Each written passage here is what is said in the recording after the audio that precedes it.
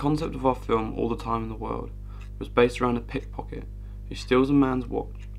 The man whose watch he steals manages to track him down and attacks him and to take it back. For this film, I took the role of scriptwriter. Within this role, I had various restrictions given to me within the brief. One of the restrictions that we found most challenging was only having 6 lines of dialogue. We overcame this in our film by visually constructing characters rather than using dialogue. We initially wanted to create a film which ended in a twist. On the other hand, we also wanted to relate it to the title and have it tie in with the theme of time. We ended up trying to blend these ideas and had an almost unexpected ending and related it to time by him stealing his watch. A film which inspired me was Attack the Block. I wanted to do a film about London and the rising crime rate within it. In Attack the Block, the established characters at the start were the young boys mug a woman that lives in their tower block. I blended this idea with Oliver Twist and the idea that people that are rejected from society have to turn to stealing to get by. I wanted to create this idea of the youth crime as we see it as a growing media story, the knife crime rising in London. I didn't want to use it directly though, because we still wanted it related to the title of All the Time in the World. When I was given the brief that the film had to be focused around world building, I looked at the work of Bordwell and Thompson and the idea of fabula and sujet. So the fabula is a story which is not what you explicitly see, but what you can infer from what you do see. And the sujet is the plot, so it's what you actually see in the film. When I was writing the script, I wanted to write parts in which could be inferred about the characters. In the film, there were 2 main characters, and I wanted to construct them as polar opposites. Harvey was supposed to represent the youth, urban London, which we see in the news. This was constructed with costumes such as tracksuits and trainers. This appeared to work in our film, as we won the award for best performance, so it must have looked realistic. On the other hand, our other character was supposed to be represented as a self-made businessman who had come from a similar life to bring himself into a better lifestyle. However, as we were unable to hire actors, this meant that a student had to stand in, so we didn't quite get the same effect that we were after. This was also anchored by the fact that we didn't have the correct costume, so we kind of lost the relationship between the fabula and the sujet, so the plot didn't fully represent the story. In addition to this, in their book, Film, Art and Introduction, they said that the narrative is often driven by an object or person as an objective or goal. In this case, the watch acts as the incentive for the characters. The watch itself drives the plot and is actually used to represent the common goal of capitalist society, which is wealth. After we had come up with the idea for the film as a group, a large amount of the story was left to me, as a scriptwriter. When I was writing the story, I wanted to focus mainly on the character exposition in the short film, in which we were only allowed 6 lines of narrative. For example, we use a montage to show Andrew getting ready, showing that he was wearing his shirt and his watch to represent that he was well off. We also use an asynchronous narrative, starting with the end of the story and then cutting between the 2 parallel lines of narrative for the boy stealing and the man getting ready. I found this was a strength of our story, as it allowed us to keep within the restrictions put in place. However, we didn't follow a linear narrative with the Hollywood structure, which meant that we did lose some of the strength of the story, and if I could do it again, I would probably try and keep to a more linear structure. However, that could mean that we wouldn't be able to fit to the restrictions. Overall, I think the film went well. I think it was edited really well together. Some of the cuts were really visually pleasing.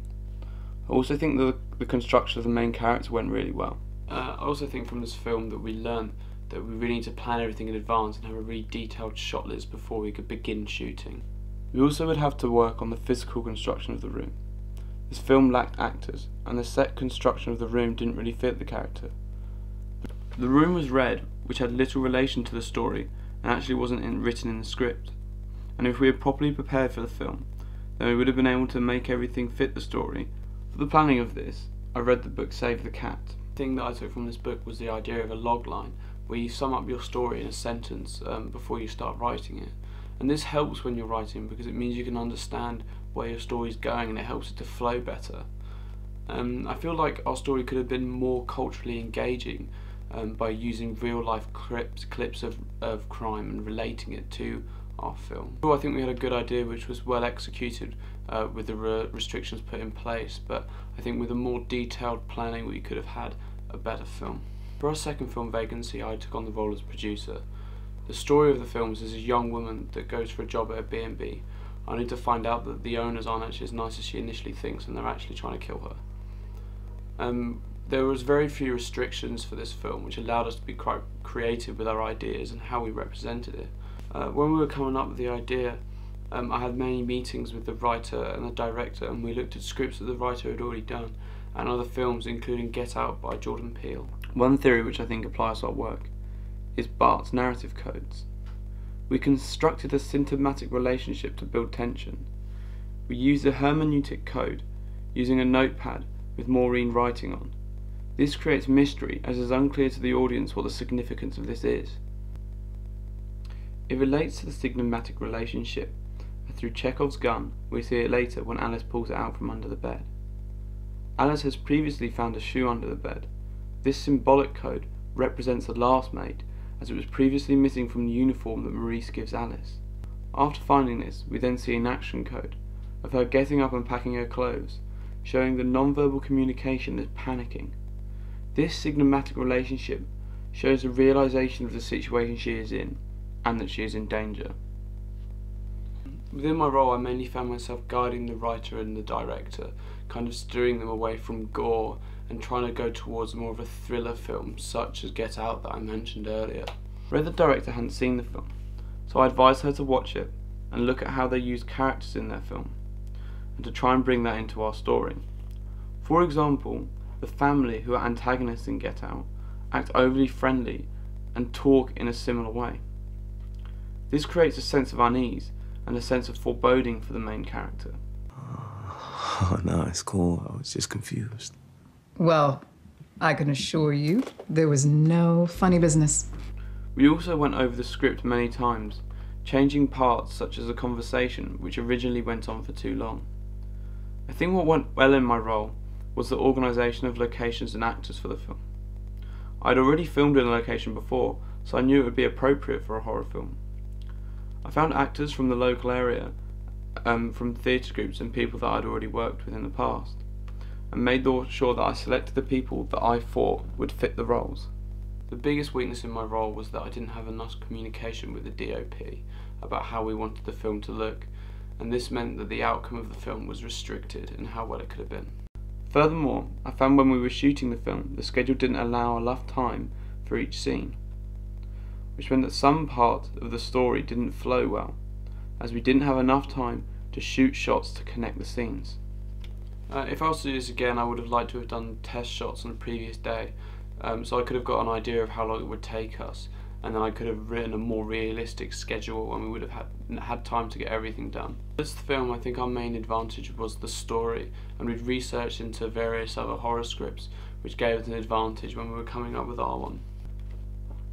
We also had a good location which was inspired by many horror films, like Insidious and The Exorcist. I think this was anchored by actors whose appearance was exactly how we'd planned it. On the other hand, I feel like the film lacked proper planning when it came to shots and lighting. This meant we often had shaky camera and the generic shots with little meaning behind them. For example, the framing of Alice in the conversation at the start, there is a low angle shot looking up at her, which would usually show that he had power, where in the film she's supposed to be the one in danger. I also found that the lighting of the film took away from the tension. If we were to do this again, I'd like to have more meetings with the director and the DOP to enforce that the shot list needed to be done earlier, and to discuss how it was going to look with lighting, such as lighting the characters' faces rather than lighting the room. I think my role as a producer has helped me improve my storytelling. It allowed me to take a step back from being too creative on the film, and that means I could steer them in the right direction and not let them go off track, which in the future, when I'm going to be writing or directing, it means that I'll have that idea that I can step back and just see where this is going rather than rushing into stuff. And overall, I think this film was let down by the lack of planning with the cinematography, but I think it was still positive and had good locations and actors in it.